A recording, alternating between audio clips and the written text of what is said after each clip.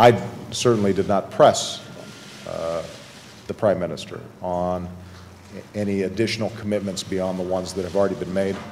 All I did was to compliment Canada on not only the troops that are there, the 108 that have fallen as a consequence of engagement in Afghanistan, but also the fact that Canada's largest foreign aid recipient is Afghanistan. There has been extraordinary effort there.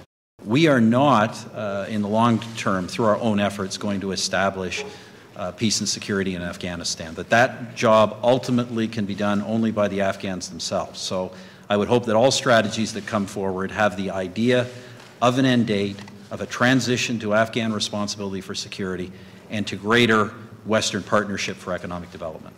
I think the clean energy dialogue is an extraordinary beginning, because right now there are no silver bullets to solve all of our energy problems. We're going to have to try a whole range of things. And that's why sharing technology, sharing ideas, sharing research and development is so important. Here in Canada, you have the issue of the oil sands. In the United States, we have issues around coal, for example, which is extraordinarily plentiful and runs a lot of our power plants. And if we can figure out how to capture the carbon, that would make an enormous difference in how we operate. Right now, the technologies are at least not cost effective. In Canada and all the major countries of the world through the G20, we agreed to pursue economic stimulus measures, not just to stimulate our own economies, but to recognize that we have a synchronized global recession that requires policies that will not just benefit ourselves, but benefit our trading partners at the same time. If we pursue stimulus packages, the goal of which is only to benefit ourselves, or to benefit ourselves worse at the expense of others, we will deepen the world recession, not solve it.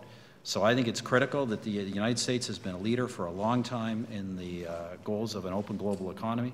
I think it's critical that that leadership continue.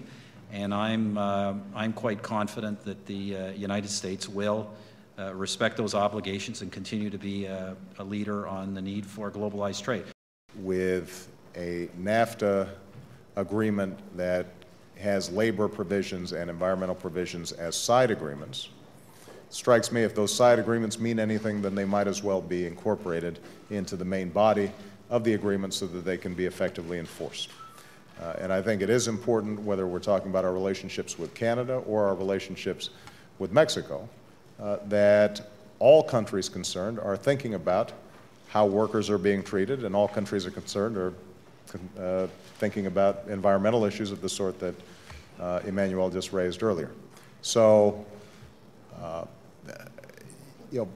I raised this issue with Prime Minister Harper. My hope is that as our advisors and staffs and economic teams work this through, that there's a way of doing this that is not disruptive to the extraordinarily important trade relationships that exist between the United States and Canada.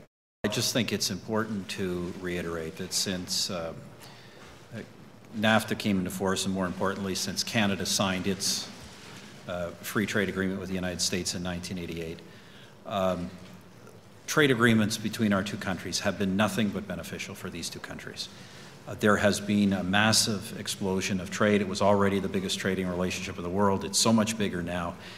And that trade supports, countless millions of jobs. I'm a little biased here because I've got a brother-in-law who's Canadian, and I have two of my key staff people who hail from Canada, and I love this country and think that we could not have a better friend and ally. And so I'm going to do everything that I can to make sure that our relationship is strengthened. It's a safe bet that the United States and Canada will continue to enjoy an extraordinary friendship.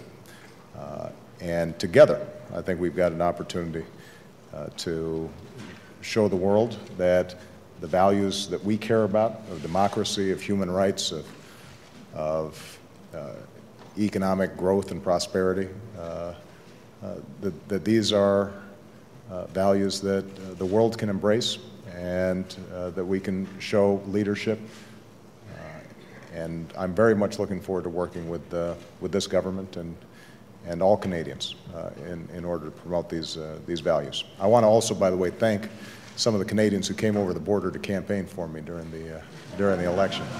It was much appreciated. And I'm looking forward to coming back to Canada as soon as it warms up.